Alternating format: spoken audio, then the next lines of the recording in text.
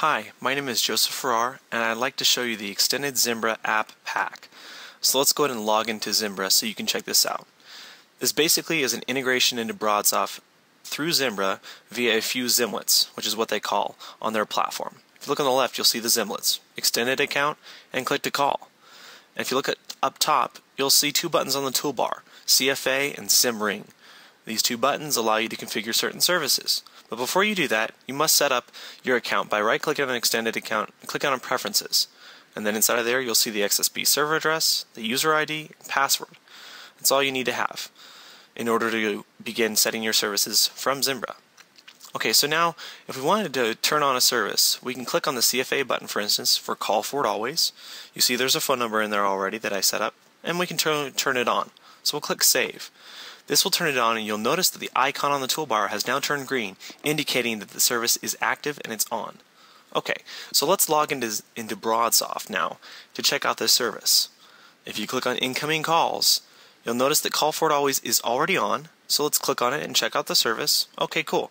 So it has our information in there and it's on. What if we wanted to turn it off and change our phone number? Very simple. Just change the phone number, and then go ahead and turn the service off and click Save. Let's go back over to BroadSoft. We'll click on Incoming Calls again. You'll notice that the service is now off. And once we click inside, you'll see that it's updated the phone number as well as turned the service off. Okay, great. So now we just go ahead and set it back on because we don't want to ruin the settings. And we'll set it to the Las Vegas movie phone line. Turn it on. Icon's green again. And inside of BroadSoft, it's turned it back on, and there you go. It's all set. Now, if you wanted to do the same thing for simultaneous ring, all you'd have to do is put in two phone numbers. Right now, we limit it to two phone numbers. Inside of BroadSoft, you can have 6, but we figure people only need to have 2 for now. And then you can turn it on, click Save, and inside of, oops, looks like my recording program got blocked. But anyhow, if you go back inside of BroadSoft and click on Incoming Calls, you'll see that Simultaneous Ring Personal is now on. Okay, so it's going to ring these numbers as soon as you turn it on. Now, sometimes you can have conflicts by having CFA and SimRing at the same time, so we'll turn SimRing off for now. And you'll notice we refresh the page, it's now off. Great. So that was the Extended account. You also have Click to Call. So you can set up your Click to Call account by contacting Joe at joedeveloper.net, and then you can put in your account number and PIN number inside of this box, as well as the phone number you'd like to have calls rung to.